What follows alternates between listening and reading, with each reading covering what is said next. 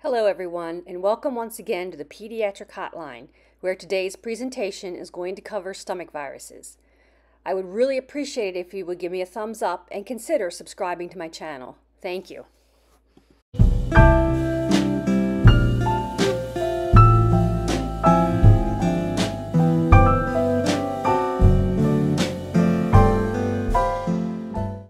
Stomach viruses are also known as the stomach bug, or stomach flu, or gastroenteritis, among other names, and they consist of nausea, vomiting and/or diarrhea, stomach cramping, fever, chills, sweats, loss of appetite, weakness, fatigue, and possibly dehydration, which I will discuss in a future presentation.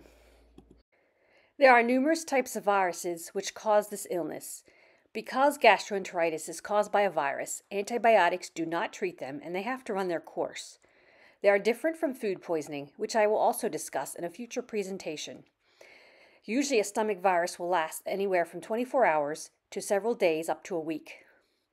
They are highly contagious, especially in areas where people are close together, such as college dorms, nursing homes, military barracks, and schools.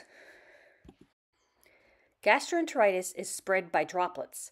The ill person sheds virus particles in their saliva, nasal secretions, vomit, and stool. By getting any of the fluid into your mucous membrane, such as your mouth or nose, it can possibly cause you to become sick.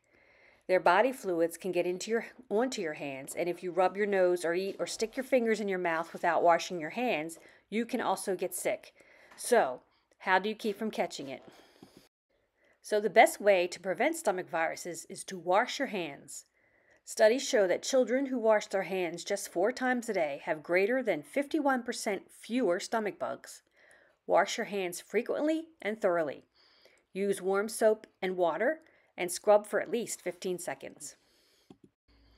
So treating a stomach virus consists of washing your hands frequently and thoroughly and every time you use the bathroom. Stay in bed and get plenty of rest. Sips of clear fluids throughout the day to replace body fluids lost through vomiting or diarrhea. That can be water, unsweetened fruit juices, warm tea, diluted Gatorade for young children or Pedialyte, and ginger ale and ice pops. Tylenol or Motrin can be used and help with fever, stomach cramps, body aches, or headache.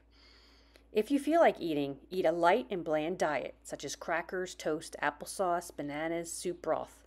Do not eat any dairy or milk, meat, or fried foods. These are hard to digest and can cause you to vomit while you are still sick. When to be concerned. If your infant has not urinated in 8 hours, or your child has not urinated in 12 hours. If your child is lethargic, that is, they cannot be woken up, they're not responsive, or extremely tired.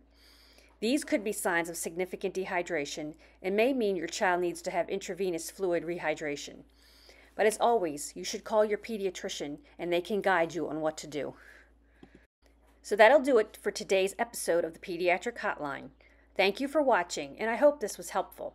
If there are any topics that you would like to see covered in this channel, please comment below. Have a healthy and wonderful day.